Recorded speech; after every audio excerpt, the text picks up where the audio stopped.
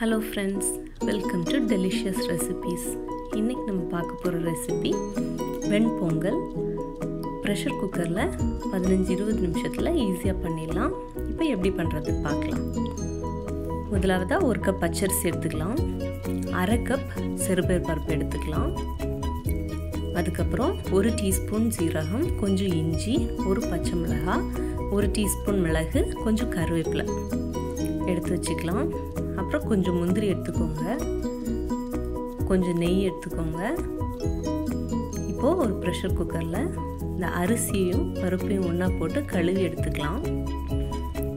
அதுக்கப்புறம் 1 கப் அரிசிக்கு 3 கப் தண்ணி சேர்த்துக்கோங்க.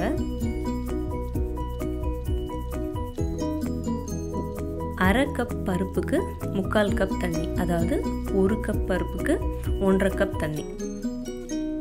இந்த அளவில் தண்ணி சேர்த்துக்கோங்க. அப்புறம் பச்சை மிளகாய் கீரி போட்டுக்கலாம். இப்போது நம்ம எடுத்து வச்சிருக்கிற மிளகு, சீரகம், இஞ்சி இதிலெல்லாம் பாதி பாதி நம்ம சேர்த்துக்கலாம்.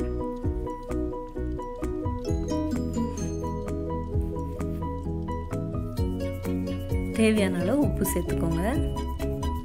இப்போ கடைசியாக ஒரு 1/2 கப் தண்ணி எக்ஸ்ட்ரா சேர்த்துக்கோங்க. இது பொங்கல் ட்ரை ஆகாமல் வர்றதுக்கு ஹெல்ப் பண்ணும்.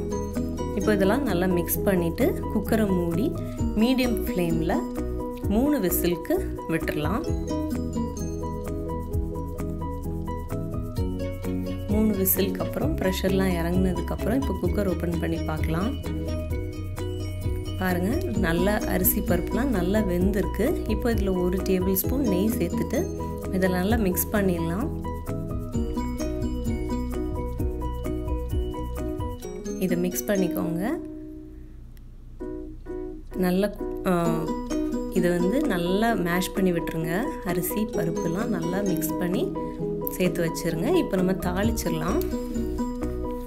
ஒரு சின்ன பேனில் 1 டேபிள் ஸ்பூன் எண்ணெய், 2 டேபிள் ஸ்பூன் நெய் சேர்த்துக்கலாம். நெய் சூடானதும் அதில் நம்ம எடுத்து வச்சுருக்கிற முந்திரி போட்டுக்கலாம். முந்திரி கொஞ்சம் வதங்கினதும் நம்ம ஏற்கனவே பாதி பாதி எடுத்துருக்கோம் இல்லையா, மிளகு, சீரகம், இஞ்சி, அதில் மீதி இருக்கிற மிளகு, சீரகம், இஞ்சியை இதில் சேர்த்துக்கோங்க. சேர்த்து கொஞ்சம் நல்ல வாசனை வர வரைக்கும் இதை வதக்கிக்கோங்க.